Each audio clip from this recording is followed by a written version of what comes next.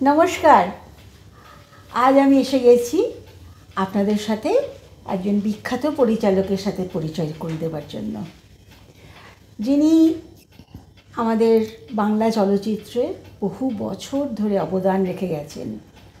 আজকে শুনব উনি কী করে চলচ্চিত্র জগতের সাথে যোগাযোগ করলেন, এলেন এবং জয় করলেন। বিশেষত তার সঙ্গে মহানায়িকা সুচিত্রা সেনের যে সম্পর্ক ছিল সেটা বোধহয় আমাদের অনেকটাই আলো দেবে। নমস্কার দাদা। হ্যাঁ, অমল সুর আজকে আমাদের শোনাবেন ওনার অভিজ্ঞতার গল্প। আচ্ছা, আমিও নমস্কার করলাম। আর রমি আমাকে ভালোবাসে বলে বিখ্যাত অনেক কিছু বলেছে। যাই হোক, আমার নাম হচ্ছে অমল সুর। আমি সহকারী হিসেবেই ফিল্মে এসেছি। আর আমার কেরিয়ারের প্রথম মানে যখন আমি ফিল্মে ঢুকলাম তার আগের কথা একটু বলে নিই, সামান্য 2-4 কথা। আমি অ্যাকচুয়ালি প্রেসিডেন্সি কলেজের ছাত্র ছিলাম। আর চেতলা বয়েজ হাই স্কুলের আমার স্কুল জীবন কেটেছে। কলেজ লাইফ ওইখানে, ইউনিভার্সিটিতে, কলকাতা ইউনিভার্সিটি এবং আমাদের প্রেসিডেন্সি পাশাপাশি ছিল বলে কিছু কিছু এম এ ক্লাস আমাদের প্রেসিডেন্সিতে হতো এবং এম এটাও আমি ওখানে করেছি। তো তারপরে কি পোকা ঢুকলো মাথায় যে ফিল্ম করতে হবে। কিন্তু আমার ভালো লাগতো যারা ঠিক বিনোদন দিতেন, এই ধরনের মানে ভালো লাগা আর কি, ছবি দেখতে গিয়ে বেশ মজা পেলাম, সেই সব ডিরেক্টরদের ভালো লাগতো। তার মধ্যে একজন ছিলেন অন্যতম সুচিত্রা সেন। আমি কি করি, ওর কাছে ঘোরাঘুরি করছি। উনি বললেন, না এখন তো ছবি নেই, এখন কি করে হবে, এখন তো হবে না। পয়লা বৈশাখ নাগাদ একটা ছবি হতে পারে, চেষ্টা চরিত্র চলছে এবং ফাইনালি হলো এবং সেটা হলো উত্তর ফাল্গুনি, নিয়ার রঞ্জন গুপ্তের গল্প এবং উত্তর ফাল্গুনি সুচিত্রা সেনের ডবল দ্বৈত। হ্যাঁ, তারপর অজিত সেন বললেন যে পয়লা বৈশাখ মহরত হবে, উত্তর ফাল্গুনি। আগে আমাদের যে মহরত হতো, সে মহরতে কি হতো, মহরতে একটু প্যানা ট্যানা দিয়ে দিত, কালীঘাটে পুজো দিল কি দক্ষিণেশ্বরে পুজো দিল কি ঠনঠনিয়ায় পুজো দিল, ওই দিয়ে একটা প্যাঁড়া নিয়ে এসে জবা ফুলের মালা দিয়ে তারপর সবাইকে একটু প্যাঁড়া দিয়ে একটা সফট ড্রিঙ্ক দিয়ে দিত হয়তো। এই Uttam Kumar films private limited করলেন কি, পাত পেড়ে খাওয়া। এবং উত্তর ফাল্গুনি ঠিক হলো, প্রথম দিনের সেটটা কি হবে, সেটটা হচ্ছে, যারা উত্তর ফাল্গুনি দেখেছেন নিশ্চয়ই মনে পড়বে, লক্ষ্ণৌর কোঠাবাড়ির মীনাবাইয়ের বাড়ির স্টেয়ার কেসটা, সিঁড়িটা, ছায়াদেবী থাকবেন, আর্টিস্ট হচ্ছেন ছায়াদেবী, কালীপদ চক্রবর্তী রাখাল যে করেছিলেন, আর সুচিত্রা সেন ম্যাডাম।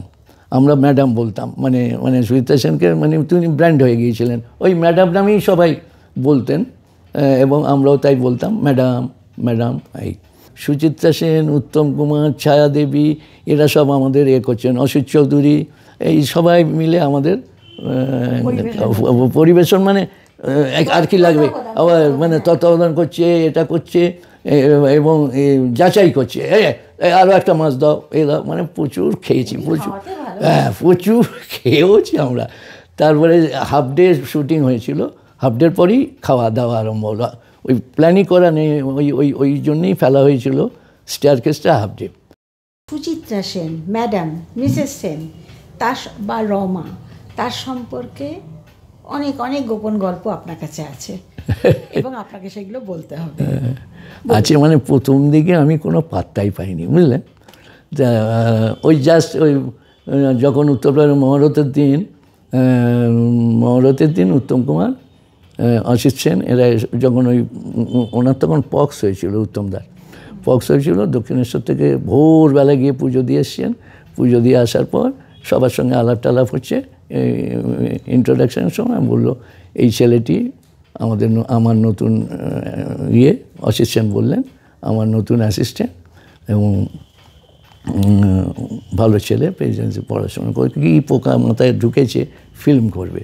ওই অমিত সরকার আমাদের একটু ভয় দেখাতেন, যারা একটু জুনিয়র তাদের, নতুন কেউ গেলে।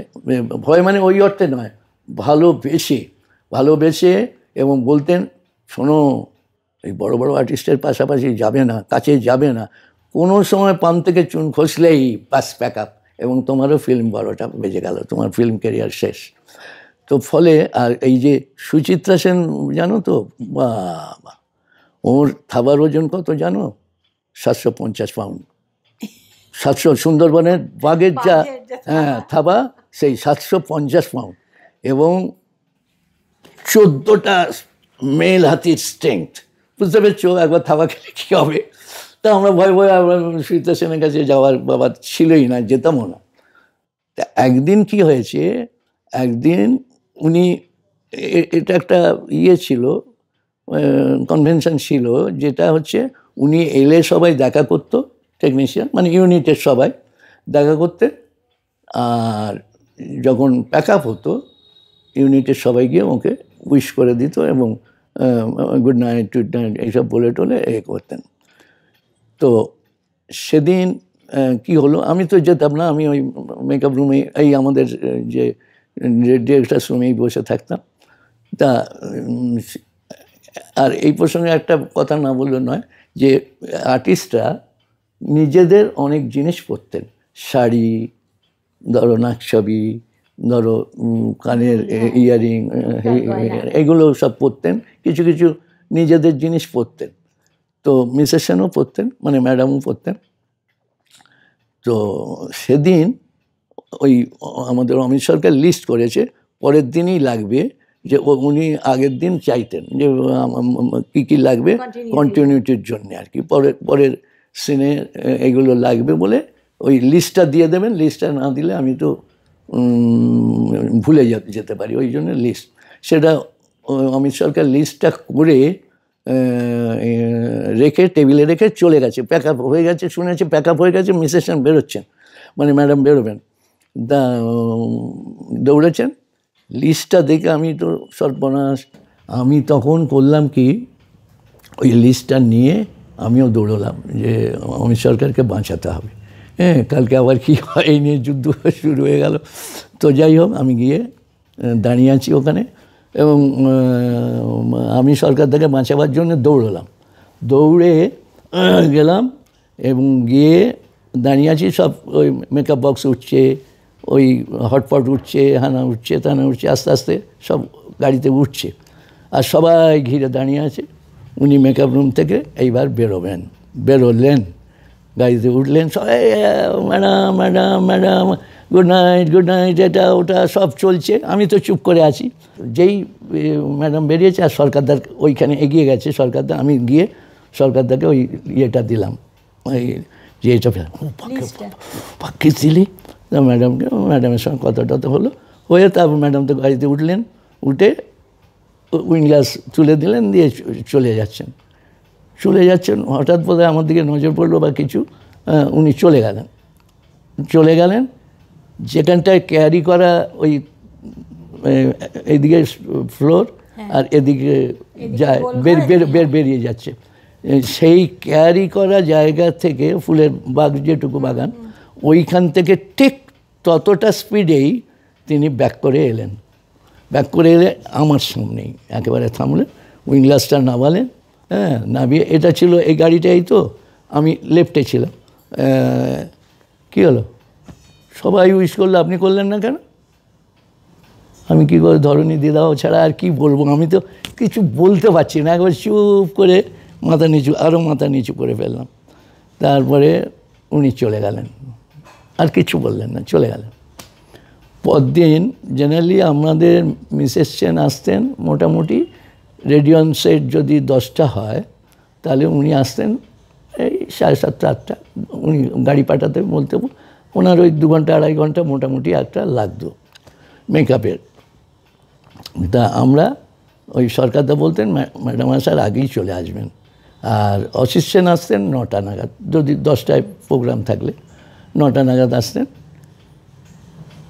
অজয় বিশ্বাস, এই যে রাখির হাজব্যান্ড যে প্রথম, সে অজয় তখন আমাদের সঙ্গে কাজ করছে ওই ছবিতে, উত্তর ফাল্গুনিতে।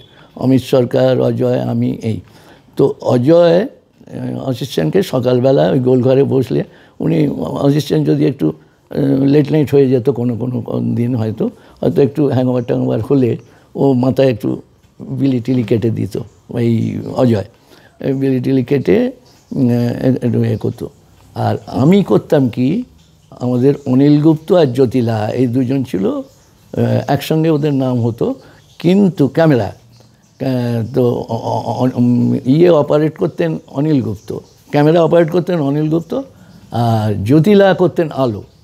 সে আজকে নাইট লাইট আছে কি ডে লাইট আছে, আর আমি আলো। হ্যাঁ ওইটা, হ্যাঁ আচ্ছা, হ্যাঁ খুব ভালো মানুষ, এত ভালো মানুষ। লাহাবাড়ির ছেলে, বালিগঞ্জের সেই লাহাবাড়ি, অসম্ভব ভালো মানুষ সেই লাহাবাড়ির ছেলে। তো উনি ওখানে বসে থাকতাম আমি, তো ওখানে খবর গেল যে অসিত সেন ডাকছে আমাকে।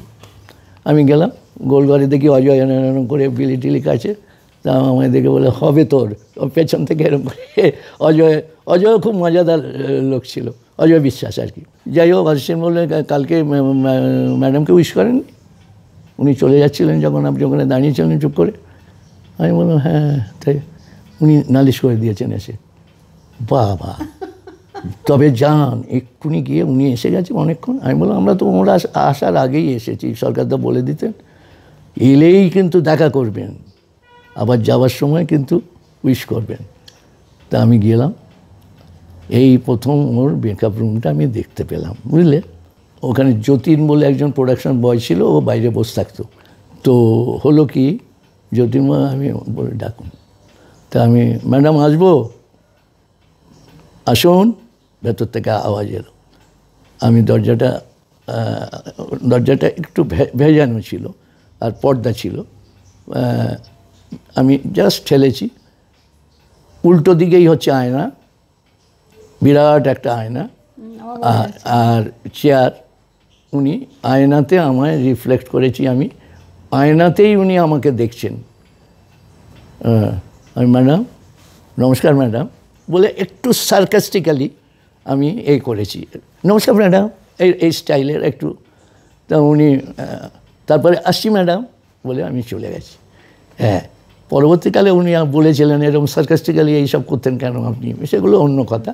এবং পরবর্তীকালে উনি আমাকে যখন বলেছেন যে শুটিং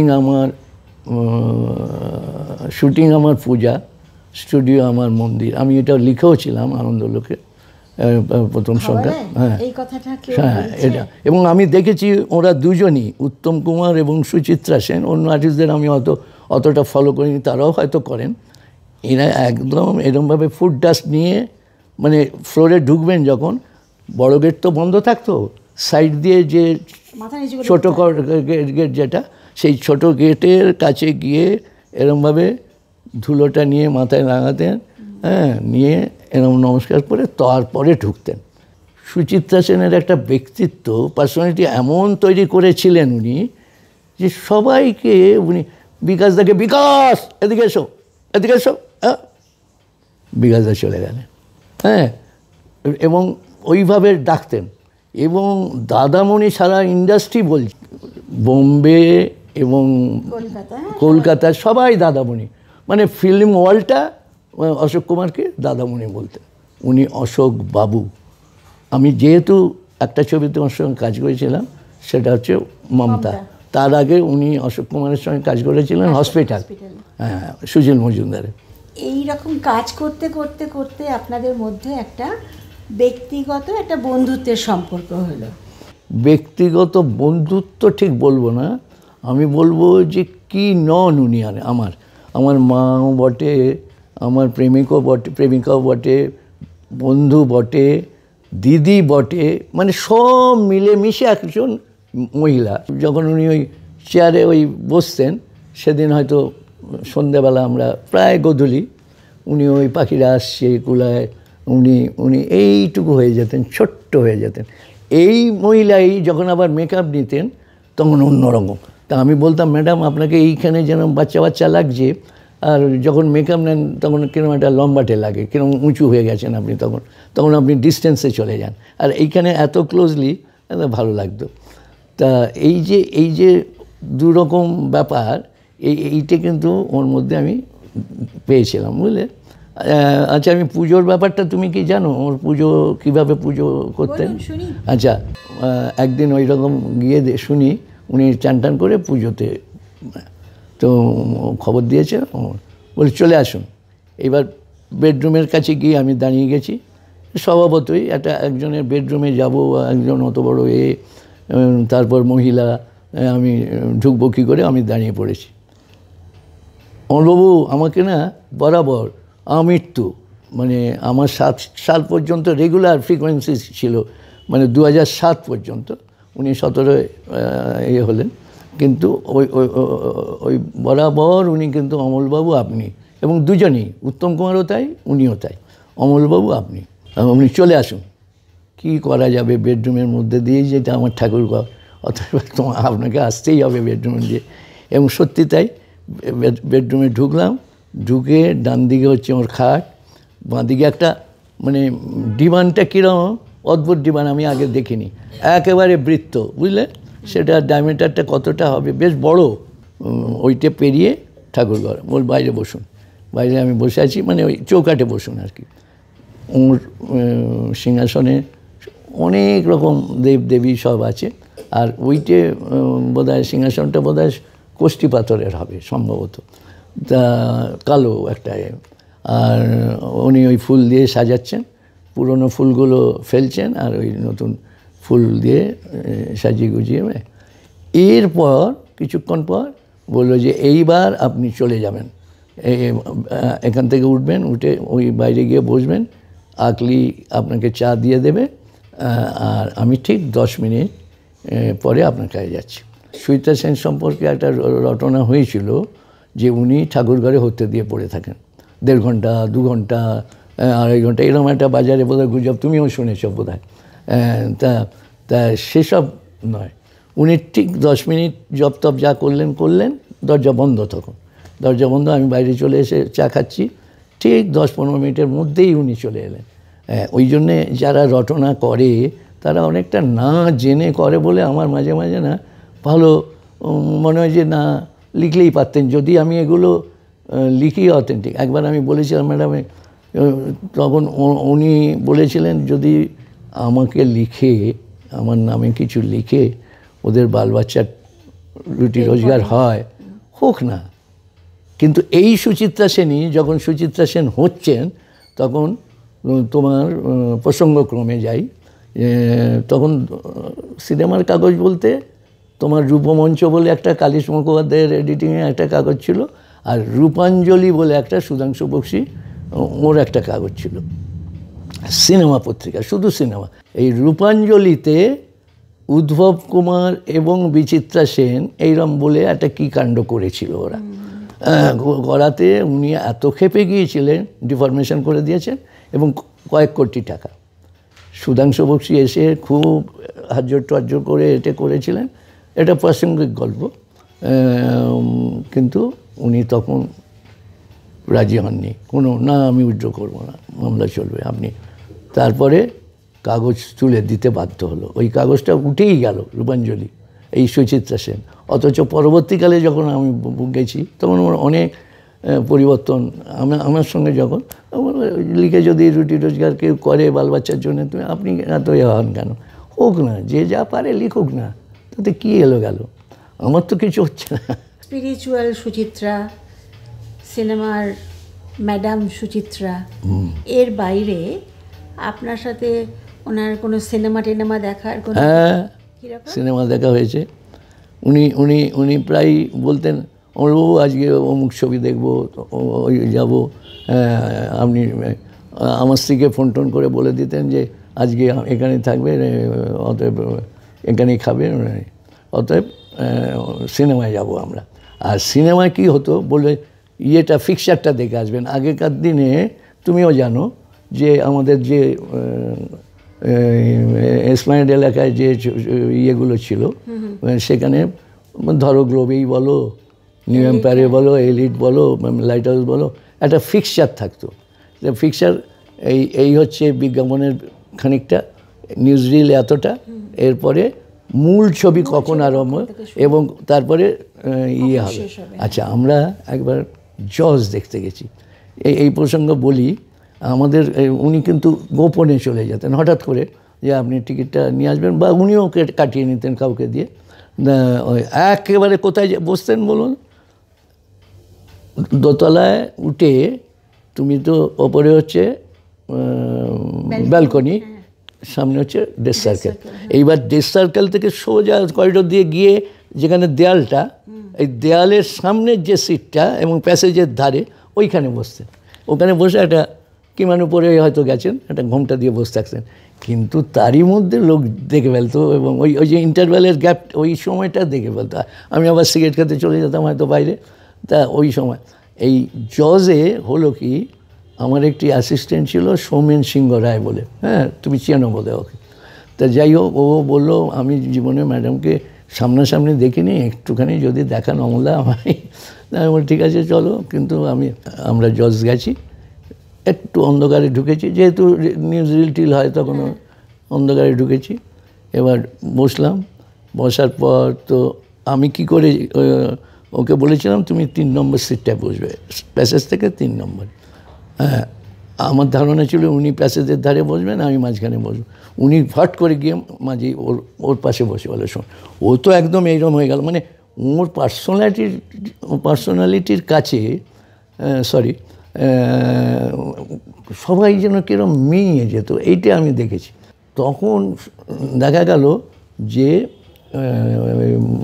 মানে বর্তমানের বরুণ সেনগুপ্ত রিপোর্টার পাঠিয়েছিল, অর্থাৎ আমরা যে ম্যাটিনিতে যাব সেটা বোধহয় তার সোর্স বলেনি, উনি ভেবেছিলেন আমরা ইভিনিংয়ে যাব। ওই জন্য ক্যামেরাম্যান ও সবাইকে ইয়ে করে পাঠিয়েছে। আমরা তাড়াতাড়ি ওই, তখন ওর একজন ড্রাইভার ছিলেন সিং, পাঞ্জাবি, সেই ও যমুনা যেহেতু একটু ভেতরে, যমুনা রিলিজ হয়েছিল, যে তাড়াতাড়ি ওর গেটটা খুলে রেখে কোনো রকম পকার পার। আচ্ছা, এই প্রসঙ্গে আরেকটা গল্প বলি, এটাও সিনেমারই ইয়ে দেখার, জনি মেরা নাম এবং হেমা মালিনীর সম্ভবত 3rd কি 4th ছবি। তার আগে স্বপ্না কি সদাগর হয়েছে এইটে উনি ওই ছবিটা দেখলেন, দেখে বলে একটু গালটা ফোলা লাগছে মেয়েটি, কিন্তু মেয়েটি কিন্তু নাম করবে খুব। আমি বলছি আপনাকে, এইটা কিন্তু উনি ফোরকাস্ট এরকম করতে পারতেন, যে এর দ্বারা এই হবে, এর দ্বারা এই হবে, এইসব বলতেন টলতেন। এবার ওই বন্ধের দিনের কথাটা বলি। বন্ধের দিনে ওইরকম খাওয়া দাওয়ার পরে বিকেলবেলা চা খাওয়া হলো। চা খাওয়ার পরে বললাম, অনেক দিন আমি রাস্তায় হাঁটিনি, চলুন একটু রাস্তায় হাঁটবো। আমি ভয় পেয়ে আমি একেবারে, আপনি রাস্তায় হাঁটবেন, মুভড হয়ে গেলে কে দেখবে, কারণ একটা রিক্সা নেই, একটা ট্যাক্সি নেই, রাস্তায় কিছু, আমার তখন তো গভর্নমেন্ট স্পন্সর্ড হতো, কিছুই থাকতো না একদম, মানে আপনি হাঁটবেন, হাঁটবো, চলুন না। তারপরে ওর বাড়ি থেকে বেরিয়ে, ওর বাড়ির সামনেই এখনও আছে বোধহয় কৃষ্ণচূড়া, রাধাচূড়া, এই শিরিষ, এইসব ফুল, এপ্রিল ফুল আর কি। আর সেই এপ্রিল, আমিও ওই এপ্রিল মাসেই ওই রকম হবে, সব এপ্রিল ফুল পড়েছে ওর বাড়ির সামনে, সব রাধাচূড়া কৃষ্ণচূড়া রে ওইগুলো কুড়োচ্ছেন উনি। ছেলে মানুষ হয়ে গেলেন যেন, হ্যাঁ। আর ওই ডুপ্লিকেট পার্সোনালিটি, হ্যাঁ, মানে উনি ভীষণ দুষ্ট বুদ্ধি ছিল, প্র্যাঙ্ক করতেন, মানে লেগ পুলিং করা, মানে জায়গা একেবারে কাঁদিয়ে ছেড়ে দেবে, সেটা যখন যেমন করতেন, আবার তেমনি ছেলে মানুষ হয়ে গেলে এমন ছেলে মানুষ হয়ে যেতেন একদম, মনে হতো একদম শিশু। তখন মনে আমার কি শান্তিনিকেতনের কথা মনে পড়ছে, জানেন, শান্তিনিকেতনের ভুবন, ওই বাড়িতেও, ওই ভুবনডাঙ্গার বাড়িতেও আমাকে নিয়ে গিয়েছিল। ওর ছোটো ভাই গৌতম মারা গিয়েছিল, তখন আমরা গিয়েছিলাম। তাই সেই আরেকটা গল্প, সেটা এটা আজকে শেষ করিনি।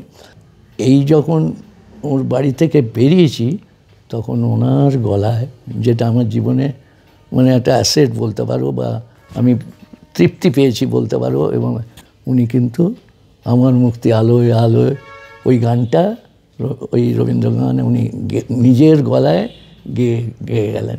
রাজ কাপুর এসে ওর সোফার তলায় বসে পড়লেন একদম। রাজ কাপুর খুব শোম্যানশিপ, ওর এইগুলো খুব ছিল তো, সবাই জানে।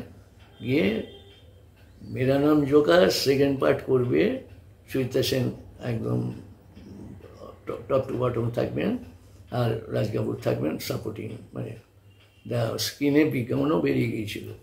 এবং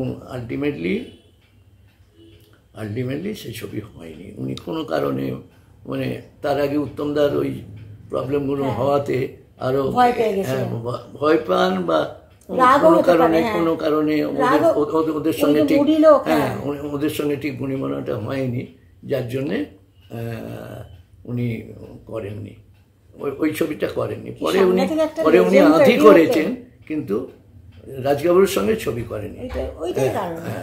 আর আমাদের সঙ্গে তো মমতা করেইছেন, মানে অসিত সেন, আমরা যে। তারপরে এইবার আরেকটা তোমাকে গল্প বলি, যেগুলো আমার মনে রাখার গল্প। সেটা হচ্ছে যখন মারা গেলেন, দিবানাথ সেন, সুচিত্রা সেনের হাজবেন্ড, তখন উনি বিদেশে, মানে বাল্টিমোরে উনি সিমেন্সে চাকরি করতেন। তো ওখানে বাল্টিমোরে মারা গেলেন, জাহাজের মধ্যেই অ্যাক্সিডেন্টটা হয়েছিল, পা স্লিপ করেছিল ওই সিঁড়িতে করে। যখন উনি ওকে নিয়ে আসা হলো কফিনে পুরে, দমদমে আমি ছিলাম, ম্যাডাম করতেন কি, যখনই কিছু, ওর একটা অদ্ভুত প্যাটার্ন ছিল, মানে এত বড় একটা সাদা হ্যান্ডকাচি এইখানে রাখতেন, দুঃখে আনন্দে সব সময়, ওই সময়টা, আর একটা গোগো সানগ্লাস পরে নিতেন। তো উনি ওইভাবে গেছে, ওই কফিন নামলো, কফিন নামার পরে ওখানে ইন্ডিয়ান নেভি থেকে ওই সাদা ড্রেসে ওকে কিন্তু গার্ড অফ অনার দেওয়া হয়েছিল, এবং সুচিত্রা সেনের জন্যই দিবানাথ সেনকে গার্ড অফ অনার দেওয়া হয়েছিল ওর ডেড বডি। তারপরে ওটা বাড়িতে নিয়ে আসা হলো, ওখান থেকে তখন তো এই চুল্লি টুল্লি ছিল না, তারপরে শ্মশানে নিয়ে যাওয়া হলো, কেরাতলা। বাপরে বাপ, কি ভিড়! সুচিত্রা সেন, মুনমুনের বোধহয় আদারওয়াইজ কোনো প্রবলেম ছিল বলে ও মুখাগ্নি করেনি, করেছেন মিসেস সেন, মানে ম্যাডাম আর গাল মন্দ, সে তার মধ্যেই উনি মুখাগ্নি করে। যাই হোক, এটা অনেকে জানে না, সেই জন্য আমি এটা বললাম তোমাকে। আচ্ছা, আরেকটা এই প্রসঙ্গে আরেকটা কথা বলি।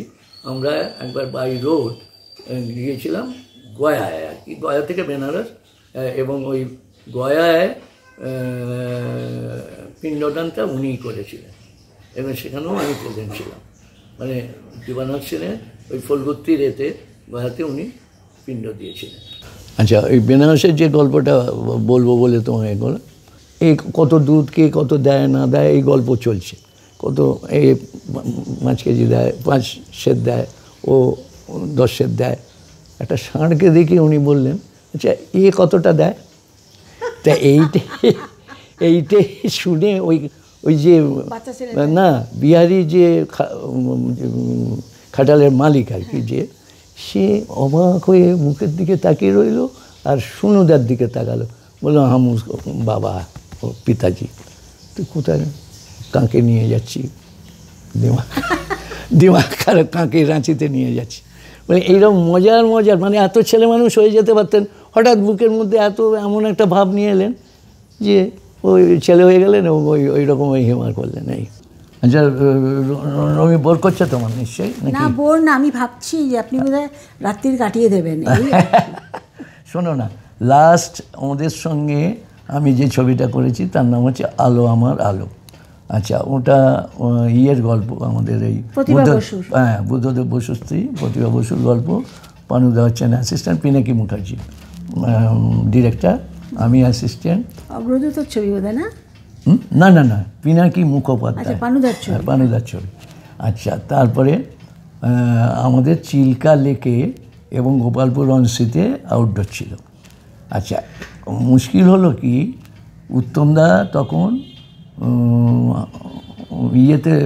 বাইকার আসতে পারেন না বা ওই জন্যে ট্রেনে করে গেলেন, ভুবনেশ্বর থেকে ওকে নিয়ে যাওয়া হলো, এবং নিয়ে সোনাঝিল বলে একটা জায়গা, সেখানে কিন্তু ইলেকট্রিসিটি ছিল না, আর পাখা মানে ওই টানা পাখা, ওই পাখা ছিল, গরম খুব ছিল না তখন, একটু ওয়েদারটা ওই শীতের দিকেই আর কি। যাই হোক, ওখানে ছিলেন। আর কিন্তু যখন ওকে নিয়ে পৌঁছানো হলো সবাই এলো, খাবারটাও দেরিতে পৌঁছেছিল, একটু হচপচ হয়ে গিয়েছিল সেদিন, এবং উত্তমদা একটু রেগেই গিয়েছিলেন। এবং বিকেলবেলা যখন এই কাঁকড়া টাকড়া নিয়ে সবাই দেখা করতে গেল, তখন উনি রেগে গেলেন, রেগে গিয়ে বললেন, বাবা আমি শুটিং করবো না কাল। প্রডিউসার ছিলেন অসিত চৌধুরী, অসিত চৌধুরীকে আমি কালকেই চলে যাচ্ছি, গিয়ে অসিত চৌধুরীকে নিয়ে আসবো, এনে ওই রকম 10টা কি 11টায় উনি যখন এসেছেন তখন থেকে 5টা পর্যন্ত ওকে একলা রেখে দেবো। আর ওর পার্সোনাল একটা বেয়ারাক থাকবে, আমার যেমন আছে ওরও থাকবে। উনি যদি বলেন আমি এসে আবার 5টার সময় কাঁকড়া নিয়ে এসে যদি বলেন যে আমি ভালো ছিলাম, তাহলে আমি করবো, নাহলে করবো না। তারপর যাই হোক, আমি গিয়ে ম্যাডামকে বললাম, ম্যাডাম বললে যে অন্য কেউ গেলে হবে না, আপনি যান, একবার গিয়ে রিকোয়েস্ট করুন। একবার সুনুদা গেল বটে, কিন্তু এই মানে উত্তমদা এত রেগে গেছেন সুনুদাকে, এই সুনীল রায়চৌধুরী, এখন আর সুনুদাটা বলবো না, সুনীল রায়চৌধুরী, আপনি তুমি নয়, তুই নয়, আমাকে আপনি করে বলবেন, উত্তম কুমার বলবেন। যাই হোক, আলটিমেটলি আমি গেলাম, গিয়ে গানের কপি আগেই দিয়ে দেওয়া ছিল। আমাদের ছিল 2টো লঞ্চে 2টো সিন আছে, মিসেস সেন আর মানে ম্যাডাম আর উত্তমদার, আর একটা হচ্ছে গান পিকচারাইজ হবে, গাড়ি চালাতে যাবে, এত আলো এত আকাশ আগে দেখিনি, ওই গানটা। তো আমি ওই গানের কপিটা আর একটা টেপ রেকর্ডার নিয়ে, তখন টেপ রেকর্ডারের দিন, ওই টেপ রেকর্ডার নিয়ে আমি গেছি। কিন্তু অ্যাকচুয়ালি 1 মাস আগে উত্তমদার বাড়িতে আমরা সব দিয়ে এসেছি, যাতে উনি প্রিপারেশানটা নিতে পারেন। কিন্তু আমি একটা প্লি করে ওইগুলো নিয়ে যে সে কি কাল শুটিং আজকে নিয়ে এলেন গানের কপি আর গান, রাগ হয়ে গেল তখন তো রাগ। আর উনি আর বেনদি বসে একটু হুইস্কি নিয়ে বসেছিলেন, এরমভাবে পাটা তোলা আছে বেতের চেয়ারে, এরম করে আমি গেলে পাটা নামিয়ে নিয়েছি। মানে উত্তমদাও যে কত সম্মান করতেন, আমি সেই লিটল ম্যাগাজিনের কথাটা বলা হয়নি, পরে একদিন বলবো তোমাকে, যে কত লিটল ম্যাগাজিনকে উনি কত করছেন, বড় কাগজে ইন্টারভিউ দিতেন, অথচ আমাদের দিয়েছেন, আমরা তখন কলেজে পড়ি, সেটা পরে বলবো একদিন। তা যাই হোক, পাটা নামিয়ে নিয়ে বলুন, আমি এই যে গান না, আমি তো বলে দিয়েছি আমি শুটিং করবো না, ওই অশোকবাবু আসুন, উনি যদি ভালো থাকেন। আমি হাতটা ধরে ফেলেছি, খাবেন, একটু হুইস্কি খাবেন? আমার না ওইটা দেখে আমি বললাম না, আমি খাই না বলে মাথায় চুলকেছি। খান না, মানে উত্তমদা খান না বললে যে স্টাইলের তুমি একটা ইমাজিন করো, ওই জাতীয় মানে অবিশ্বাস, অথচ ওই রিয়াকশানটা আমি আর ভুলবো না। খান না, আচ্ছা। যাই হোক, আলটিমেটলি আমি বললাম যে আমাদের চাকরি চলে যাবে, অমুক বললো এটা। আর নিতাই বলে ওর একটা পার্সোনাল মেকআপ ম্যান ছিলেন উত্তমদা, ওর যেমন হাসান জামান, মানে শৈলেন গাঙ্গুলির পরে একটা ওই হাসান জামান ছিল। যাই হোক, আমি বললাম তাহলে অসিতবাবুকে তাহলে বলে, অসিতই তো বললাম, অসিতবাবুকে না, ওই মেকআপ ম্যান যে, মেকআপ ম্যান, ওরা ওর সঙ্গেই থাকতেন, অসিত বোধহয়, অসিত বা অমিত, এরকম একটা নাম। তো আমি অসিতবাবুকে বলে দিচ্ছি 4টের সময় আর্লি শুটিং হবে, 7টা নাগাদ আরম্ভ হবে, কারণ আউটডোর তো আমি তাহলে বলে যাচ্ছি। উনি আর কিছু বলেননি, কিন্তু ফাইনালি মেকআপ টেকআপ নিয়ে এসেছেন। ইনিও মেকআপ নিয়ে গেছেন। ওরা মিসেস সেন থাকতেন আমাদের সঙ্গে, আর উনি আর বেনুদি থাকতেন ওই সোনাঝিরে। যাই হোক, আলটিমেটলি ওরা দুজনেই মেকআপ নিয়ে এলেন, কিন্তু ওই লঞ্চের কেবিনে দুজন দুমুখো, মানে উনি শুনেছেন উত্তম শুটিং করবে না, মানে এখানে কি হয়, একটা ইগোর ব্যাপার এসে যায়, মানে আমি আছি, আমি রয়েছি, অথচ উত্তম চলে যাবে, শুটিং করবে না, একবারও জানালো না, এই যে একটা ব্যাপার চলে আসে, কোথাও অভিমানের একটা ক্ষোভ এসে যায়, অভিমান থেকে একটা ক্ষোভ সেই ধরনের বোধহয় এসে গিয়েছিল। দুজন দেখছি দুমুখো ইয়ে দেখছি, চিল্কার জল দেখছি, চিল্কার জল দেখছে। আর উত্তমদার হাতে দেখলাম একটা স্টিফেন জাইগের একটা অনুবাদ আছে, আর ওদিকে ম্যাডামকেও বলছি, ম্যাডাম জল দেখছেন, বাহ ওই কিরকম লাফাচ্ছে ইয়ে, ওই ওই ডলফিনগুলো এগুলো, এই করে করে তারপরে আলটিমেটলি হলো, দুজনের কথাবার্তা হলো, শুটিং হলো, সব কিছু হলো। ওরই মধ্যে আমাদের গোপালপুর রমসিতে আমরা চলে গেলাম, গান পিকচারাইজ হলো, এভরিথিং হলো। এবং বাঙালি যতদিন থাকবে, আমি তোমাকে বলি রমি, বাঙালি যতদিন থাকবে উত্তম সুচিত্রাকে কেউ বলবে না, হ্যাঁ, এইটা একেবারে ধ্রুব। নমস্কার। নমস্কার।